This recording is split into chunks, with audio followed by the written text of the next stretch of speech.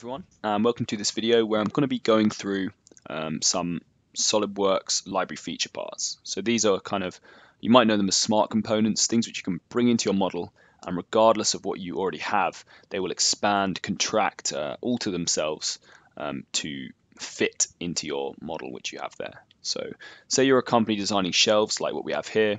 You might want rails or fixtures that are in your shelves that you generally apply to a wide range of shelves, and you want to save yourself time by just being able to drag those in from a library which you have, and you want them to then fit to whichever size shelf you have.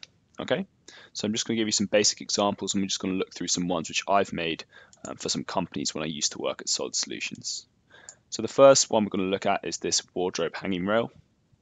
I am actually going to need the planes visible to do this, because these library feature parts rely on having references there which they can use to rebuild themselves from.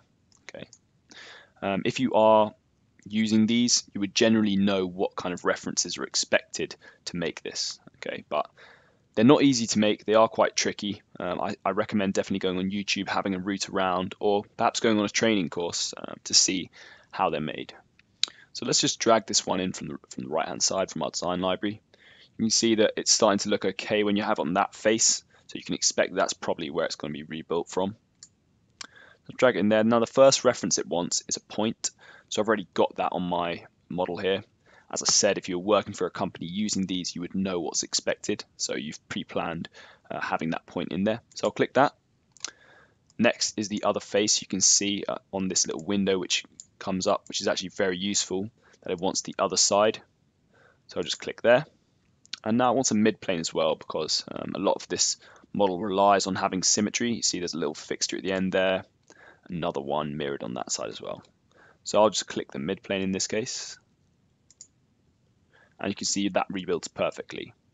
Although when I click that green tick, it's going to change into oak, because it's all part of this one part. It's not an assembly. So it's just expecting that it's all going to have the same appearance. But that's something you can very easily just go in and change. And then your end result might end up looking something like that. So the next one we're going to take a look at is a double shelving strip, which took me a lot longer to make and was a lot more complex. But this one is really quite a good component to use, actually. So let's just drag it in. So you'll see it'll want that reference. Now what it wants first is the top edge. So I'll click that. You see, if you click here, you run the risk of accidentally clicking the edge from that top panel there. So you click there, go to the bottom, it wants that edge, and then it also wants the mid-plane. And you can see, give it a second, that will just rebuild itself perfectly. Okay, and you've also got a locating dimension on there, which is 50 millimeters as it stands, which is something you would make when you actually start making the library feature part. So I'm going to make that 35 in this case. And you can see those, they'll move in, which is nice. Now, you would also want that on the other side. So what I'm going to do is just drag in another one. It's funny, this one, because you have to do it the other way around if you want it like that, because of the way the planes are set up. There is perhaps a way to get over that, but this took me so long originally that I found this is probably the easiest solution to it. So let's just drag in another one. Click the top. Click the bottom. Click the mid-plane. And you've got another one rebuilt just like that. So it is really, really easy. You know, you can imagine how long it would take you if you were going to try and make, you know, a whole nother one of those every single time you made a new model. It would take forever. Okay, and the nice thing about this is that it will scale up and down if you were to change this wardrobe. If it was a meter taller, thinner, it would still work. Okay, that locating dimension is going to come in at 50 automatically. Okay, and say we did change that to 35. Okay, now they're equal. But say, for example, you want that one to be 20. Okay, you want the one side to be 20. You want the other one to change automatically.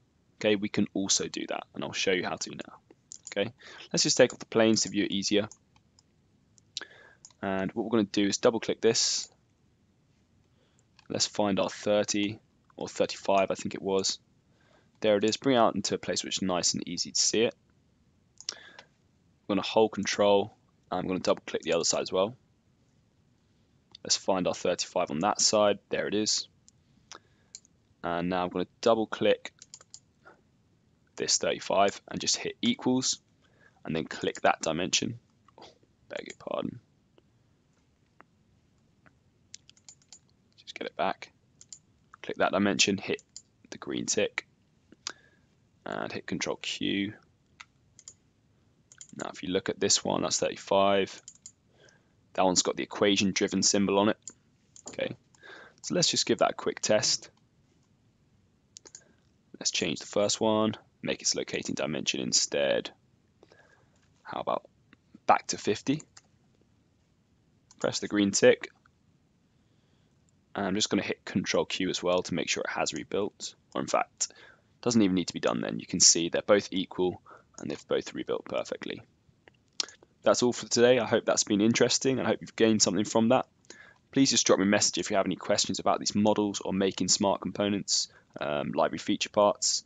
I would really suggest using this for your company, for your models, and definitely sit on a training course if you have to, because really, really worth it.